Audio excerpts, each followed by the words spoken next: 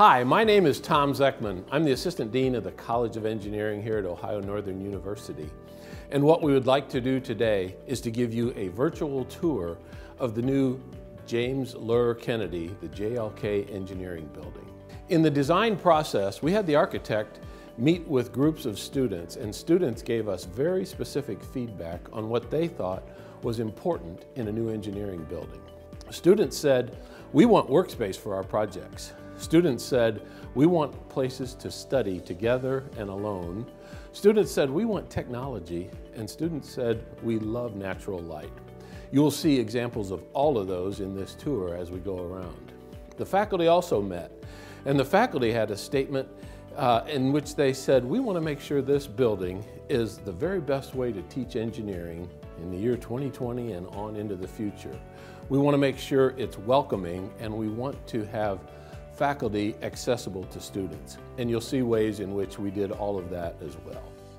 This is the Crown Innovation Center. This was one of the key features of the building. It's right off the entrance of the building on the first floor, and this space says hands-on. Around me right now, this is the Baja vehicle. Every year a group of students design and build this dune buggy type vehicle and go to 2 or 3 different competitions all around the country. We have a remote control airplane, we have a robot football team, and there are so many other competitions and also capstone projects and also special projects. And students have access to this space, workbenches, toolboxes, ventilation system, and it has just been a great asset to this building. This is the shop area, also on the first floor, also very accessible to students. This was an important part of the design of the building as we were putting it together. We wanted to make sure we had this hands-on space. I'm standing in the metalworking shop. There's a woodworking shop around the corner. There's a fabrication shop in the back where we have welders and plasma cutters, and this is accessible to students. The new building was a $30 million building, and actually we put about $1 million worth of new equipment throughout the building. A lot of it landed in here. We said that students requested good study spaces.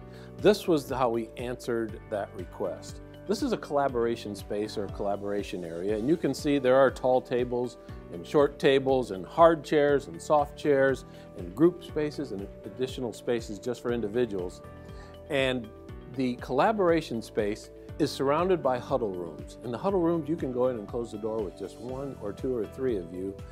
And this area, we have a space just like this or similar to it on all 3 floors of the building. Students said they wanted technology. The faculty said they want students to have access to that technology. This is the maker space. It's one of the crown jewels in the entire building. As you can see, these are 3D printers. We have 3D printers, we have laser cutters, we have computers, we have equipment and tools for high-tech projects that students work on. This room is not dedicated to any one class or any one program. This is available to all students. We have a technician who's here all day, every day to assist students on projects that they want to work on. One important group of students that we want to engage is our brand new incoming freshman class. All freshmen take an introduction to engineering class called Foundations of Design, their very first day on campus. And we built a freshman engineering complex. We've got 2 classrooms that are identical, and they're separated by this mini workshop. Freshmen have an opportunity to learn. They do a lot of working in group projects, and the classroom desks are really workbenches on wheels that can be rolled together so we can have groups of 2 or groups of 4 and also use it as a classroom. The 3rd floor is comprised of teaching classrooms, teaching labs, and computer labs. This is a typical teaching classroom. It has technology, as you can see. I've got a camera and I can film a lecture or utilize that technology however I like. Each of these desks, they're heavy duty, but they're lightweight and they're on rollers, and this classroom can be moved around in any way to accommodate the teaching. This room is one of our 4 computer labs in the building. 3 of the computer labs are similar to this, designed for teaching. This has 36 stations. One of them is just a student computer lounge where we don't do any teaching. These computer labs are available to students anytime it's not being used as a classroom. Students may access it and use the computers for their work projects throughout the day and the evening. One of the most important priorities in design of the building was to make sure that we had plenty of spacious, usable teaching labs. You don't just learn engineering by reading a book and taking a test. You've got to design it, you've got to build it, you've got to test it. This is one such teaching lab. This is our circuits lab, and you can see the workbenches around the room where students can work in teams of 2. And in the center of the room, again, we have these portable tables that can be used for workbenches or for desks. And this room with all of the teaching labs is accessible to all students with their ID 24 hours a day.